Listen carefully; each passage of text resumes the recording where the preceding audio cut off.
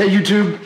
Hey guys. Yeah, I want to talk today a little bit about exposure and how I get exposure with the different devices I shoot with. Sometimes I'm shooting with an iPhone 10, which is actually a really good camera under certain circumstances. Sometimes I'm shooting with the D850, which is what I'm using now to shoot this vlog. Sometimes I'm using my mirrorless Z6. Now all of these devices have different tools and features that we can use to get a good exposure. So I want to talk to you about those and show you some of the differences between these different devices. There is a reason why DSLRs are in a higher price range than iPhones, even though sometimes you might take photos from both and not even be able to tell the difference. And we're going to talk about some stuff like that and maybe what's best as an option moving forward if you're looking to get in some video and doing some of that stuff. So what we're going to do is take the 850, the Z6, and my iPhone 10 and the Atomos outside, and we'll kind of go over some of the feature sets of each, and I'll show you how I expose, also keeping in mind skin tones, right? Very, very important. Even more so than highlights and shadows. Most cinematographers will tell you that exposing for the skin tones is the absolute most important thing. People have been looking at people all of their lives, and when they see a person that has a greenish tint to them or a yellowish tint to their skin, they pick up on it immediately, right? And so it's very important that skin tones are very accurate, more important than highlights and more important than shadows. That being said, we want to use all the tools in here that we have to try to properly expose the entire environment. And we're going to go over that now. So I'll see you guys outside. Okay, I think the sun is getting ready to come up. It's real quick here in Vegas. We get flash storms. They just fly right over the valley.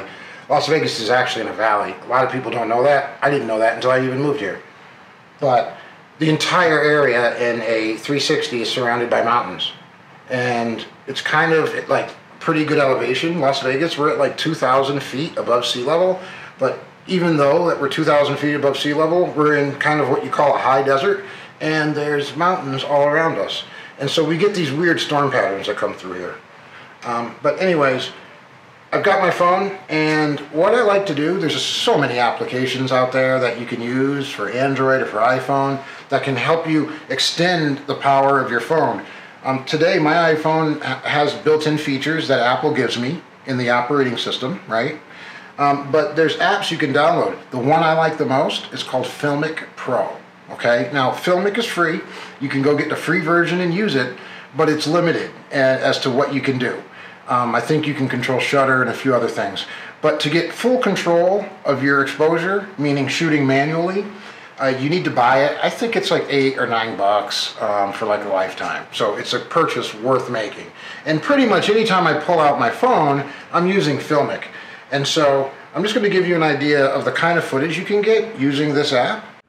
Okay, so with Filmic, the circle that you see is basically a spot meter. So wherever in the frame the circle is, the camera will assume the entire frame is that exposure. So if I put it up by the sky where it's bright, it's going to bring the entire frame down to be darker, trying to darken the sky. If I leave that circle in a dark area, then it's going to try to make everything much brighter, assuming that the entire frame is dark. Right now we're set to auto, so it's not functioning, but it's just for you to know.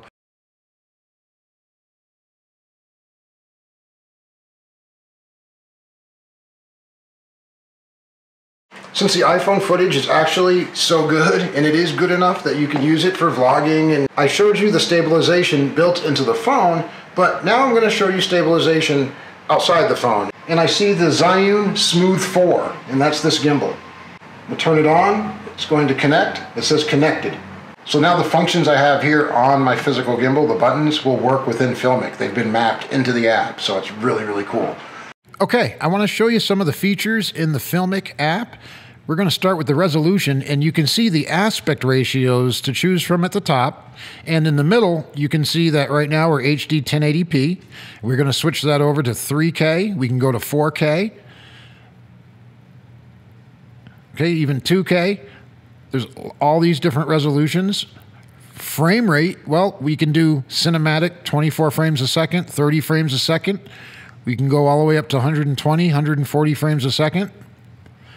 We can choose our microphone and our audio. We can save our video straight to our camera roll, or we can save it into the app for further editing. The hardware tab will let us connect to any kind of physical device that we might be using, like the Zhiyun Smooth 4 stabilizer.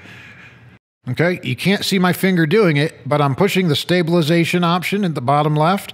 Look how stable the footage is. Now I've turned it off and you can see it shaking. And we'll turn it back on, and there's very stable footage once again.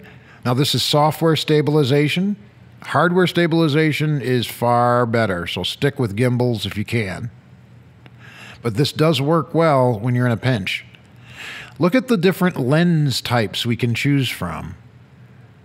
Telephoto, zoom, and then the back camera selfie and a wide angle.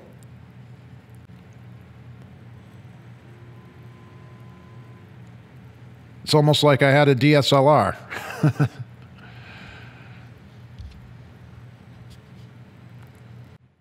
Okay, so I want to show you a few more controls.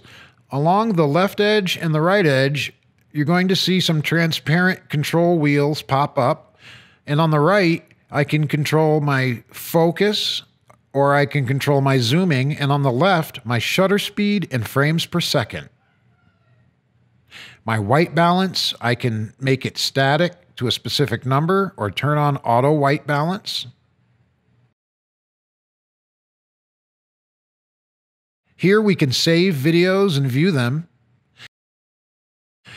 And now I'm zooming in and out with the control on the right-hand side of the screen, just a touch of a finger.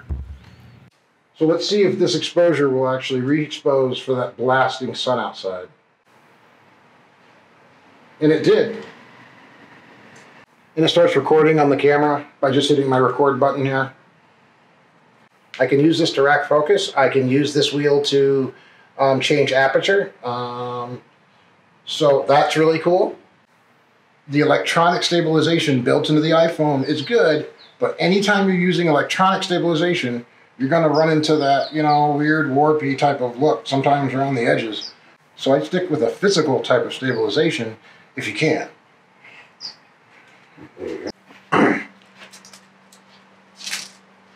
Okay, so as you can see, there's a lot of control that you can have in your phone. I can control my ISO, my shutter speed. Now, like I said, you've got limited glass and you've got limited sensor, so this isn't going to do great when you're at a concert, right? This isn't going to pick up all the details and the shadows when you're shooting a high dynamic shot. So keep that in mind. Break out the phone when there's a lot of light and you're really okay with everything being in focus at once. And you'll get great shots. This footage is as good as any 4K footage off any other camera or DSLR. It's just the fact that you're limited and it has to be the right situation. Okay, hi YouTubers, I'm back, and yes, I'm wearing a different shirt, and yes, it's a different day, and I'm sorry I couldn't get this whole video done in one day. Also, just a disclaimer, I know we're talking something about exposure, but I just want to be clear that I do know that this is not an absolutely perfect exposure that I have on my frame. I'm just kind of running and gunning, and I want to get this video done, so bear with me.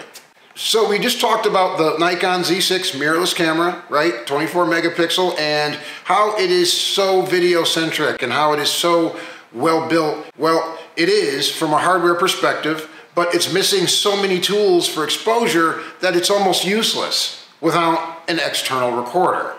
So I would not suggest running out and buying a Z6 mirrorless camera and think you're gonna run around and get great video.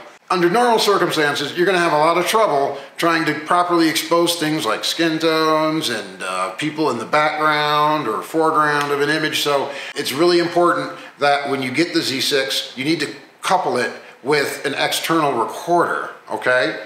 Preferably the Atomos Ninja 5. If you get the Atomos Ninja 5, you'll be able to shoot RAW and be able to collect details in that RAW footage.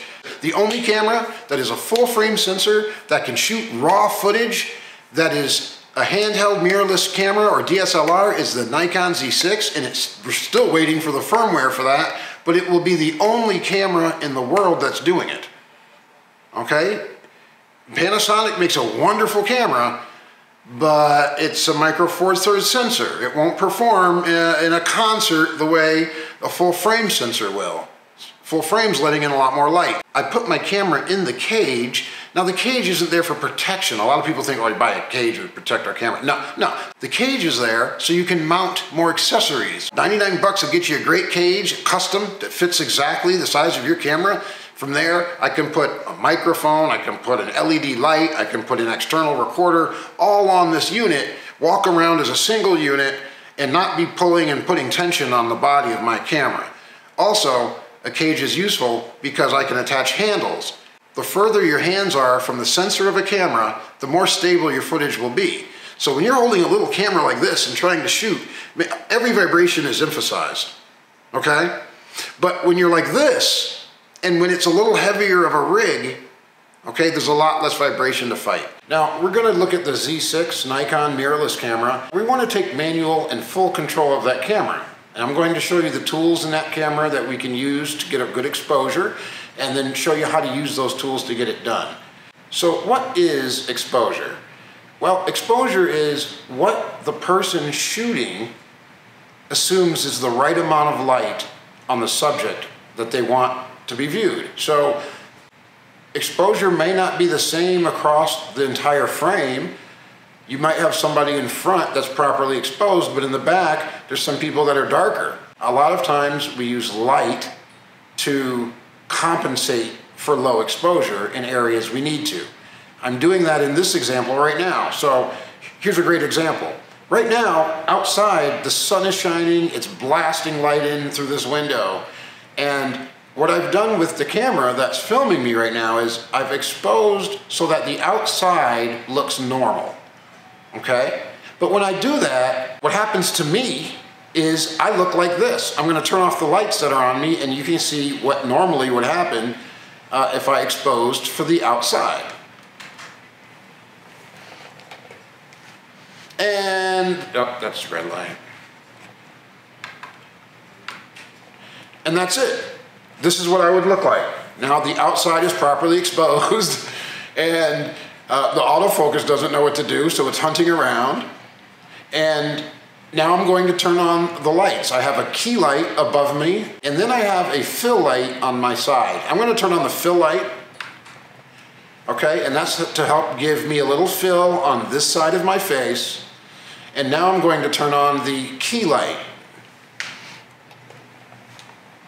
And there we go. So now I've exposed for the brightest part of my frame, whatever's in my frame that's the brightest.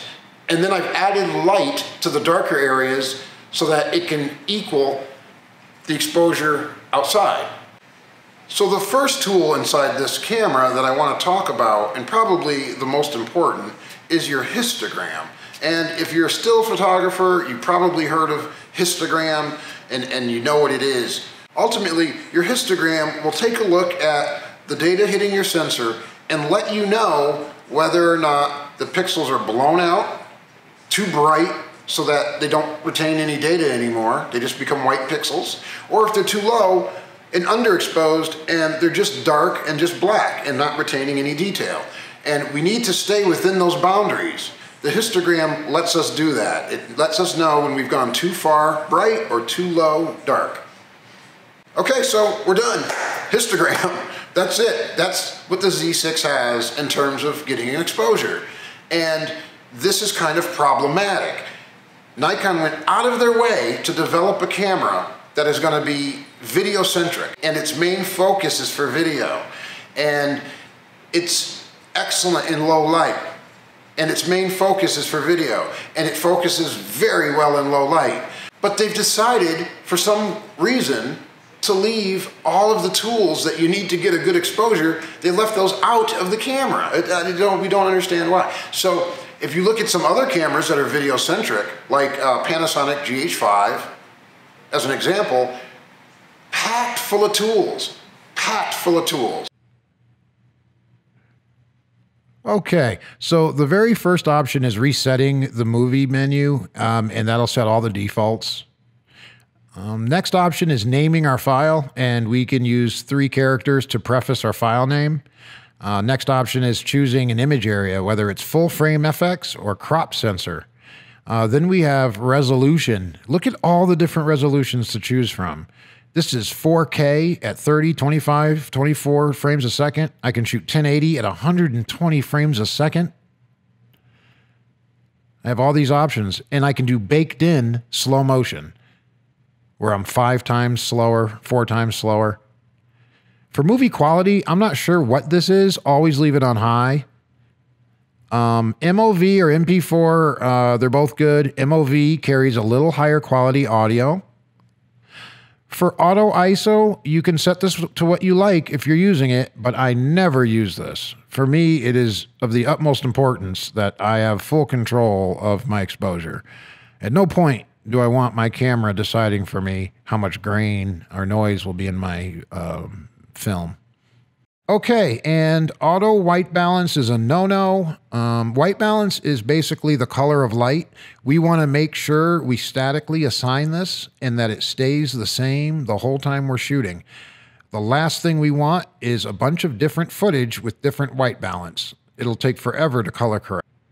Set picture control is to choose a color profile. Right now it's set to portrait. You know, there's neutral, there's standard, vivid. Manage picture control is to load or save a custom picture control that you've created.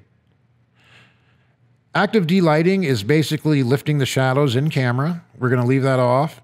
Vignette control off. Diffraction compensation, we don't want that. Auto distortion control for the lens, no thank you. We'll do it ourselves in post. Flicker reduction, well, that's for like fluorescent lights that actually flicker. Our country in the United States, we are a 60 hertz country, so you could set that to 60 hertz. Matrix metering is where we want to be for most of our metering when we're shooting video. Sometimes center weighted works okay. Focus mode, we're going to do full-time autofocus. It's constantly, the whole time, trying to focus. That's using the autofocus feature. Other than that, I'm manual focus 90% of the time. Now, autofocus area mode is how wide of a focal point are we using when we're telling the camera where we want it to focus. Electronic VR should stay off. That is software-based VR, and it creates weirdness in your video. All of the audio features, you know, turn them on if you're using them, turn them off if you're not. It's not rocket science. Okay, now there's 2 other autofocus features I want to show you guys under controls. And what you'll see is there's controls for the autofocus. AF tracking sensitivity means if I'm shooting an object and another object goes in front of it and moves by, how long should I stay focused on the original object, or should I jump and switch to the object that moved and went by in front of me? And I can make that slow response or fast response. The AF speed is just if I change my autofocus from something near or far, how long does it take for the autofocus to make that motion? Now, I have tested these extensively, and I'm going to be honest with you, they don't work as good as you might think they should. I don't use them. Focus manual. If you're not shooting an interview and you're taking your cinematography even halfway serious, you should be learning how to focus manually. Learning how to pull focus, rack focus is one of the tools in the director's toolkit. You should learn it.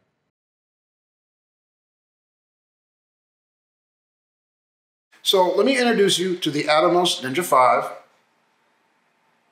This is an external recorder. We add an SSD hard drive to the back of this recorder.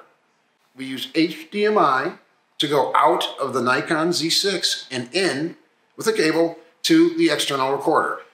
The Atomos has a whole bunch of exposure tools, and this is really the cream of the crop. This is, you know, it doesn't really get much better than this when it comes to handheld video recording. The Atomos was built specifically with Nikon Z6 in mind, along with other cameras. But Nikon has worked with Atomos. They both have intellectual property that no one else has. And so because of that, they were able to create a protocol of raw video footage over an HDMI line. And nobody else can do that. No one else is doing that at all. Even the Panasonic is doing internal RAW. So this is great. It's groundbreaking for Nikon, and it's groundbreaking for Atomos.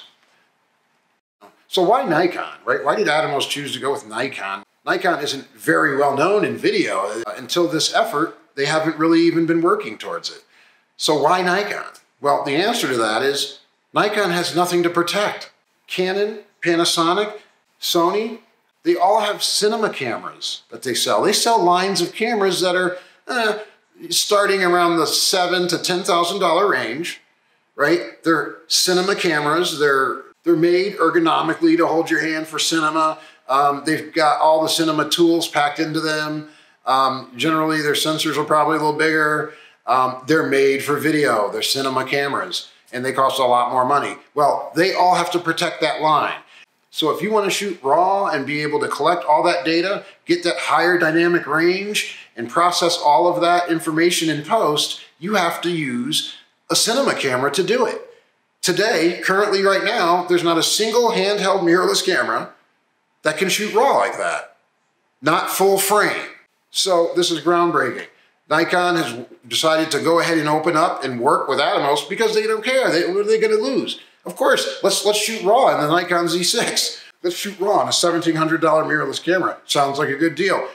What do they care? Sony and Canon, they'd be absolutely insane to put RAW into their handheld mirrorless cameras. If they do that, no one's going to buy their $10,000 cinema line. Nikon doesn't have a cinema line, and so Nikon's going to excel in the handheld RAW space. And here's an Atomos, and this is one of the tools. Here's a waveform tool. When this data gets to the top of the chart, the pixels are too white and blown out. When they're at the bottom of the chart, they're too dark and there's nothing but black pixels. Now, as I move my aperture, you can see that it gets brighter and darker. You can see the highlights as they move up to the top and then back down. It's important to make sure nothing is too far at the top or too far at the bottom. The scale that's used on the waveform from 0 at the bottom to 100 at the top is called the IRE, and the IRE stands for something like International Radio Engineers or something like that. But they came up with the IRE scale, and it's used to determine how bright or dark the pixels are and how much data they contain. Now, I can make my waveform smaller in the corner, or I can make it large to get a better look. I can use an RGB, and this shows me each different color and where it sits. And I can make it huge if I just really want a big look, and I'm looking at the RGB scale of the waveform. Another tool on the Atomos is what we call the vector scope, and all around the perimeter is the rainbow. This big white blob shows us which way the colors are leaning towards and how to correct it. Another tool is focus peaking, and you can see the yellow highlights letting us know when things are in focus or out. Here are zebras, and zebras are just diagonal parallel lines that appear anywhere in my exposure when I've blown out highlights or my highlights are too bright. It's kind of like a warning system. So I turn on my highlights, and you can also see back at the waveform where my highlights are. They're reasonable and they're not blown out. Okay, you can see at the top of the scale that they're not at the top yet. So now I'm going to move my aperture way down from 11 down to like 5.6 or 4.5. And you can see now in the Atomos, up in the sky, you can see a pattern of zebras. And the waveform also shows my highlights overexposed on the IRE scale. And as I move that aperture and stop back down to 9, 10, you can see those highlights recuperate. And you can see on the blue sky behind that the zebras are gone also. And yet another tool called false color. And this lets us know from a color palette what's too bright and blown out or what's too dark. The brightest pixels you can see are red, like a stop sign. The yellow is a warning. And then as you get into the shadows, there's blues and greens to let you know when you're losing data on the low end as well. Here's a false color chart, and it matches the colors up to the IRE scale. And you can see that at 110%, red, and you know that's a no-no, and that you're really going to have just white pixels. At 100%, you're orange, and then you can see the colors go, you know, from yellow to green, and then in the mid tones, you're going to have like green and pinkish, and then blues into purple when you're too dark or you're at 7 IRE and lower. And dealing with skin tones, I would tell you that just in general, I would make sure my skin tones did not have much yellow in them, right? And not much of the dark blue in them. And I'd want my skin tones to fall somewhere between, I'd say like a 35 or 40 IRE and a 70 IRE. And if I do that, I know for certain that there will be no shifts of color in my skin tones. And there won't be any color shifts, and that my skin tones will look just fine. Okay, so what we're looking at here is the difference between 8-bit and 10-bit video. And the bits really just mean how many different colors can be contained in the information of the video file. So with 8-bit, you're going to get 256 red, 256 green, and 256 blue different colors. That's 8-bit. And believe it or not, that's actually not a lot. And you can see that there's banding in the sky, or you can actually see it's not an even gradient. Now with 10-bit, you're talking about over 1 billion colors. And so there's so many colors with 10-bit that the sky doesn't do this color banding thing, and it looks much more of a seamless gradient. And so this is the kind of video footage that we want to be able to shoot. The higher the bit rate, the more color information can be stored. And then also in post, the more we can push and pull colors, meaning that I might want to shift, say, a green to be aqua, or maybe a red to be more of a maroon, and I can shift and change colors without the video breaking apart. With 8-bit video, I can't really push colors at all, so the video just falls apart, it gets all noisy, and there's artifacts, and it's destroyed. With 10-bit, we can start grading, and from there, it only goes up. So high-end cinema cameras will be at like a 15 or 18 bit rate with billions and billions of colors. And with like a Z6 or a DSLR camera, if you're recording in camera, you're looking at generally 8-bit video, which is really only 256 cubed, which is about 16,777 colors. Dithering. That's a funny word, right? Dithering. Dithering is when you take a banded photo, like maybe it's 8-bit, and you can see the bands in the sky. Well, the computer will try to kind of help that gradient and smooth out that gradient by using programming and pixelation. But it's still kind of like a fake, you know? You're still not using all the colors you need. And even if it's dithered, that doesn't mean that in post you're going to be able to push and pull colors any better. When I check in my camera and shoot 8-bit, and then I shoot 10-bit, I think I see a difference. Tell me what you guys think. Okay, so now we're looking at 8-bit video. This is 8-bit going actually through the Atomos.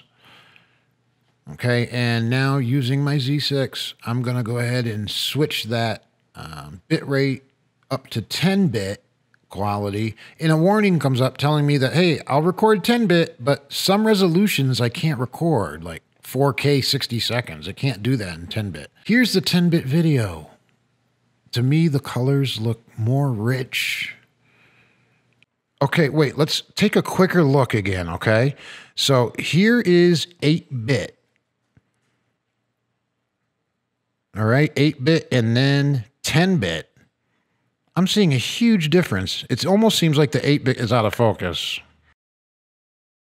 What is in-log? Well, we talked about shooting RAW and how large the file sizes are when you shoot RAW. Huge, huge files. Well, in-log is a way to shooting and capturing a lot of data, but not shooting RAW. And we can do it with an external recorder. Some cameras can even do it in camera. Nikon's format for this is called in-log. Then you've got Sony's, and Sony's is called S-Log. And then we've got Canon called C-Log, obviously. And then Panasonic is a V-Log. And then even DJI Drones has one called D-Log. and you're going to get a much less contrasty image. You can see on the left-hand side of your screen that it looks really washed out. And on the right, you're seeing a regular in-camera profile, maybe standard or neutral or portrait, where the color is there. But on the left, you're shooting log, and you're able to retain a lot more in the shadows, a lot of more detail. It can be captured this way. Now, what we want to do is see if you guys can tell the difference between log footage and in-camera profile footage. So I'm going to go ahead and switch my Z6 over and tell it to go ahead and shoot in log footage. And it gives you a warning, and it says, hey, I can't record to this card. It can't record in the camera in log. In log can only be recorded with an external recorder. And here you're seeing a couple of my older lenses. You've got my coffee table area. You got my coffee kitchen area. And then there's some more footage. And this is all in log. I'm switching over.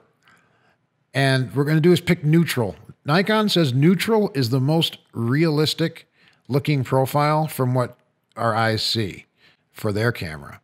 Now, here is neutral color profile, and we're going to take a quicker look.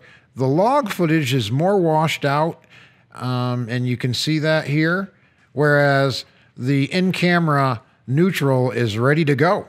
If you're not color grading, use these neutral in-camera profiles. They work great. Chroma subsampling is the idea of color resolution, the amount of color in the photos. People don't generally realize this, but every pixel does not retain color in your photo. Sometimes they're skipped, sometimes several pixels are skipped. So in this example, 4:2:0, which is very common for handheld, mirrorless, and DSLR cameras, you can see that the middle color palette only has a choice of yellow or magenta, and that the rest of the colors need to be built around that when they're added together. And you can see that as you go up to 4:1:1, you have more colors, 4:2:2, even more colors, and best 4:4:4. That's the most color information that you can get. The Nikon Z6 is 4:2:0 in body. With an Atomos, we can shoot at 4:2:2, and again, gives us much more flexibility in post, pushing and pulling colors around. Thanks for sticking around for this video. I know I went a little bit long, but I really wanted to get out that information. A lot of it is information I learned after the fact and ended up spending a good amount of money trying to correct it and get the right things that I really need and not just the things people tell me I needed. So again, I hope that this is really useful for you.